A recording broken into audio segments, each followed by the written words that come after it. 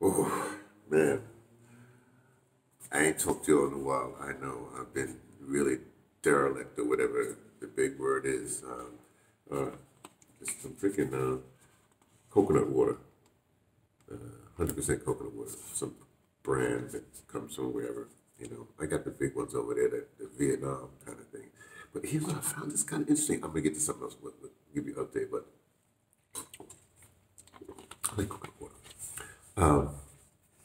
It seems as though when something comes through, right, the customs or whatever have you. So let's say you have the Manuka honey, right, or coconut water.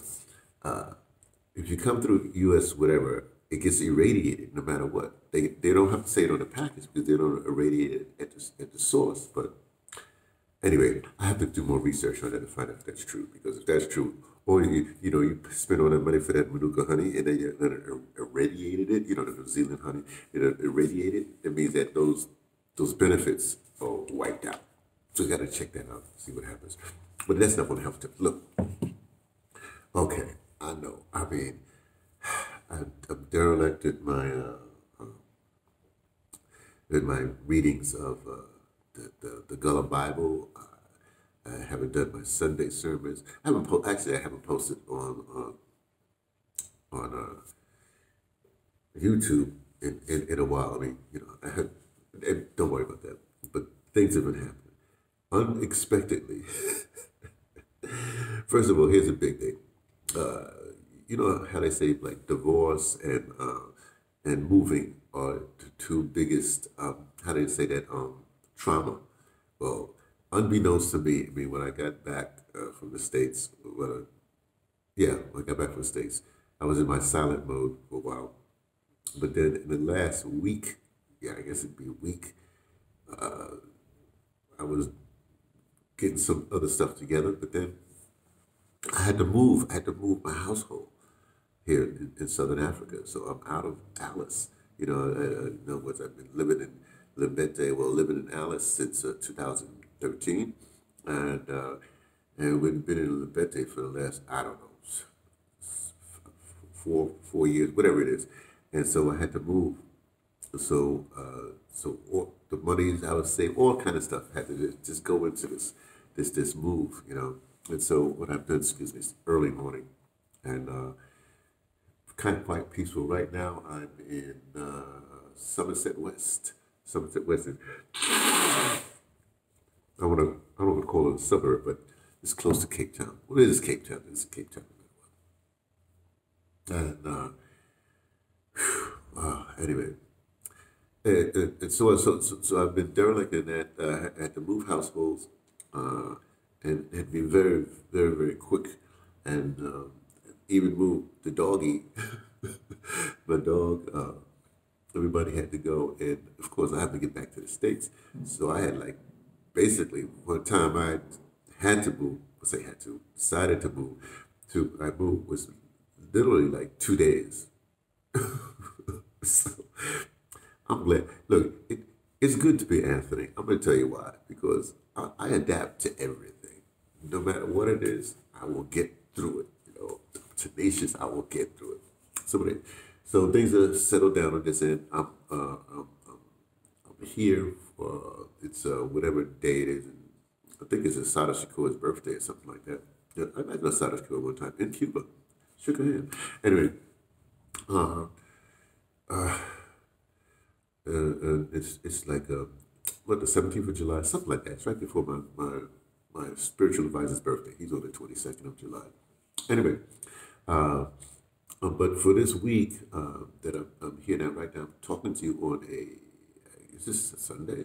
Yeah, it's a Sunday. Yeah, it's a Sunday. And for the next week, we'll be doing some work on some food issues, or helping out. Not I'm doing the work. I'm helping out. It's good therapy for me. Anytime I can help, it's good therapy for me. I can't explain this to you, but I'm just a servant.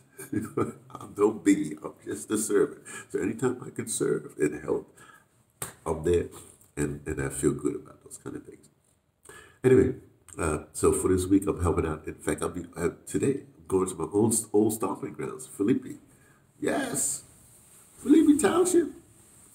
Let's see who I see who remembers me. I ain't gonna say nothing. I just walk around. They'll say, "How this brother Sloan?" Let's see what happens. Oh, Felipe also is the home for Marcus Garvey Village, so I go visit them too. So it's like a recon today. They didn't do something because the big event is tomorrow, and some other events or during the week, the waterfront, Cape Town, that kind of thing. So anyway, what I'm trying to say, everything's back on track, I think. But also, I've decided, and I shouldn't say it that way. I've decided that no matter what, this reading, this Henry Dumas reading, is going to be done on the day it's supposed to be done.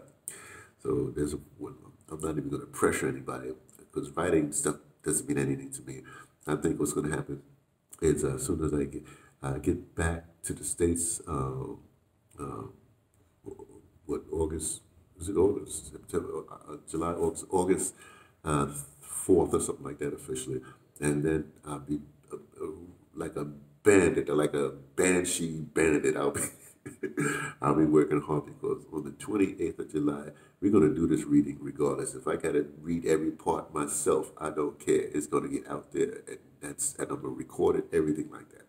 So just to let folks know, whatever, and it's not going to be money, nothing like that. I just got to get the venue I want. If I don't get the venue I want, I don't care. I will. It's going to get done. It has to be done that particular date, because it has to do with Emmett Till. So what I'm trying to say is I'm back on court. Of course, in Cape Town, which means I left the Eastern Cape, in the Western Cape right now, and in a little while I'll be in the States. And for that first month, I hope to be in New York. But then I go to the Hoyaki challenge, or whatever you want to call it, for the three bitters in August. That'll be September. And also just heard from Yaki is he just got a big major deal with the big platforms, the Netflixies and the Amazonis and those kind of people like that. So great for him. And hopefully, I'll see what happens. I want to get to St. Louis too, so we'll see where he's based, but he's around, whatever. But I want to talk to his people because there's something I think that will be good for Yaki's situation. Let me leave. His situation is excellent right now. It'll be good for what we're doing in Eastern Cape and deBrother. So hopefully that'll happen while I'm in the States for these months and going through this whole thing. And I'll project. So next year is going to be a glorious year. Oh, just in case you're aware, because I did my 52-day silence and whatever happened, and for the last whatever months I haven't been shaving and stuff like that, even the thing like that. But then somewhere in the thing, because this 52 days of silence, and I was like meditating and cleansing and whatever happened, I had to thinking a lot of things because it's silent. You know what I mean? I'm looking at people and saying, I'm glad I'm quiet because these people, I got to learn to be more quiet more often. Because you learn a lot. But one of the things I decided, I said, I'm not going to let anybody cut my hair but my Iman barber in New York. So the first thing I'm going to do is give him But then, I'm an old man. I don't have to look good. I'm not looking for no girlies. I'm not, my wife is fine. Doggy's fine. People, I'm fine. So I'm not worried about appearances. But, I'm good. So I think when I'm doing my Iman, we'll figure out what he does. Anyway, so my pick, so in the month, in less than a month, in 3 weeks, whatever have you, then I should be in the States and I'll be looking different. Meanwhile, I will go back on, I will post more on YouTube because this week, like I said, the events that's going to happen this week, I'm doing a lot of recording for them and for myself. Well, doing a lot of recording. So I'm going to be back in my glory this early morning. I just finished taking a wash, whatever. Okay, so that's it. Let me go, and I'll keep on reporting to you throughout. Right? Let's see what happens. Okay, y'all take care. Be well. Just some blatherings from me, T from the Patterson Takin'deTraintoTibet, letting you know what I only suspect.